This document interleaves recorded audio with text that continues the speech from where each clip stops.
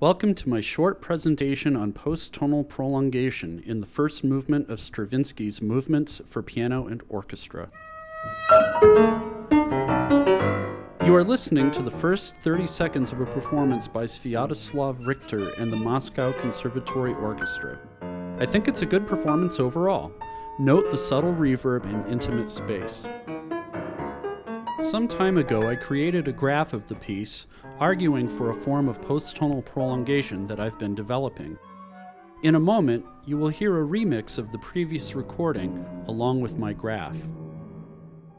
The rationale for my choices in the graph is explained in my paper, Some Principles of Post-Tonal Prolongation, which will be given at the Texas Society of Music Theory Conference, February 18th through 19th, 2011. What I've done here is this. Through the magic of digital editing, I've extracted from the recording the notes from the graph that I consider structural, using digital editing software and a lot of bandpass filters. For the tertiary notes, I add 1.5 seconds of reverb. For the secondary notes, I add 2.5 seconds of reverb. For the primary notes, I add 4 seconds of reverb. To the notes that remain in the foreground, I do not add any reverb at all. This creates a ghost score of highlighted notes, reminiscent of Morton Subotnick, which I then mix back in with the original recording. You are listening to the ghost score alone right now.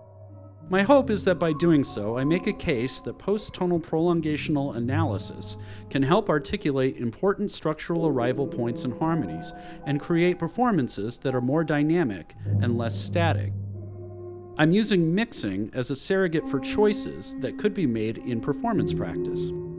I believe the assumption that post-tonal music employs pitch structures that are always egalitarian at all times is ill-founded, and that performers should feel at liberty to use their own judgment and analytical skills to create dynamic and articulate, rather than safe and static, performances of post-tonal music. On with the show.